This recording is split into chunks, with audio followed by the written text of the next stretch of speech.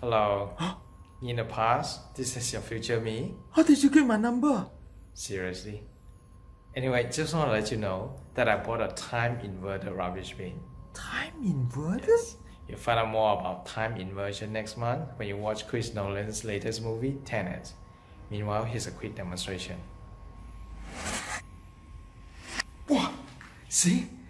Think about the endless supplies of fruits, chocolates, ice cream. Well, the occasional lizard, but that's a small price to pay. And the best part is, it only costs $10,000. 10,000? Well, you don't think that's a smart buy? Are you smart enough for the movie? Well, yeah, sort of. At least 40%. I can't trust myself anymore.